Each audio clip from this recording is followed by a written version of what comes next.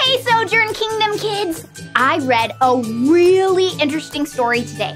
It was about 10 men who were really sick with a sickness called leprosy. Did you know that back in the Bible times, if you had this sickness, you had to stay away from everyone? Don't come any closer! You couldn't be around your family or your friends or even live in your house. The sickness was easily spread, so the people with it had to be alone and outside of the camp. Isn't that sad? It would be really lonely to have leprosy. In today's story, we're going to see a group of these really sick men encounter Jesus. When we encounter Jesus, things change. I can't wait to see this encounter. But first, I think we should start out with a quick recap. Jesus was in full swing of walking out his calling to fulfill his Father's plan here on earth. We have seen him encounter so many people over the last few weeks. One thing that has been the same is that every time Jesus encounters someone, a change occurs. Last week, we saw Jesus make time for a Samaritan woman. Remember, Jewish people and Samaritans did not get along, but Jesus took time to meet with her. Jesus always makes time for us and loves everyone. Jesus talked about living water. You see? She said my name again. Living water. And how he was and is the Messiah. He fills us up with his love and gives us the Holy Spirit. Jesus is our Savior. Jesus told the woman her past, and it led the way for her to believe in Jesus and share with others her encounter with the Messiah. Because of Jesus' encounter with that one woman, many in Samaria believed. That is so cool. Remember, today we are talking about how encounters with Jesus change things. Let's see how an encounter with Jesus changed the 10 men in our story today. So, buckle up, because it's time for Story Mode! Jesus was on his way to Jerusalem. He was passing between Samaria and Galilee. Jesus entered a village. In a little distance off, there were 10 men with leprosy. They began to raise their voices to Jesus. Jesus! Jesus! Master, please! Have mercy on us! Have mercy, Lord. Mercy! Jesus, please!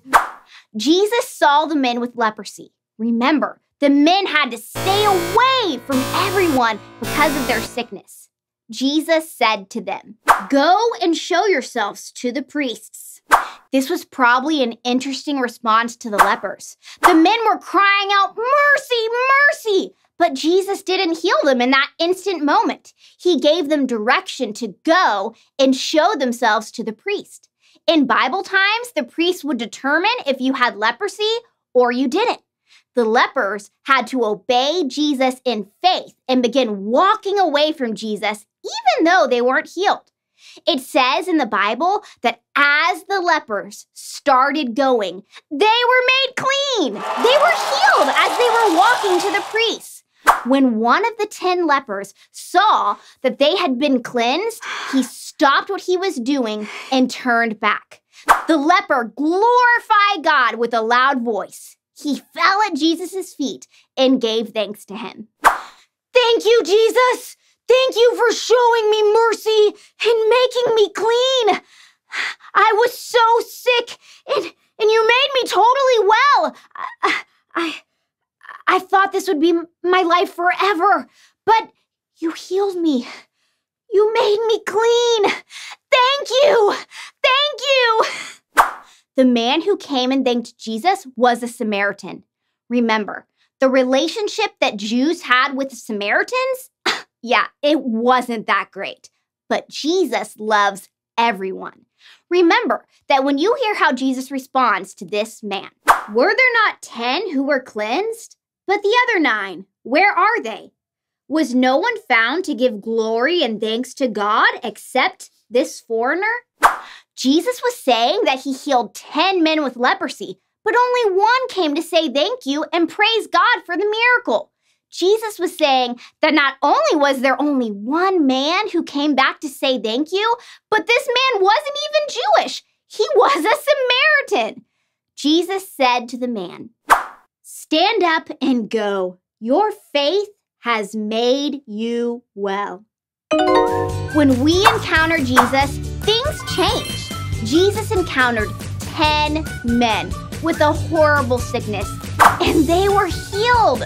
We saw the encounter with Jesus physically change the men, but for one man, the encounter with Jesus changed his heart. The man with leprosy was so thankful that Jesus would heal him that he ran back to Jesus to say thank you and give him praise. Jesus told the man that his faith had made him well. We can encounter Jesus too.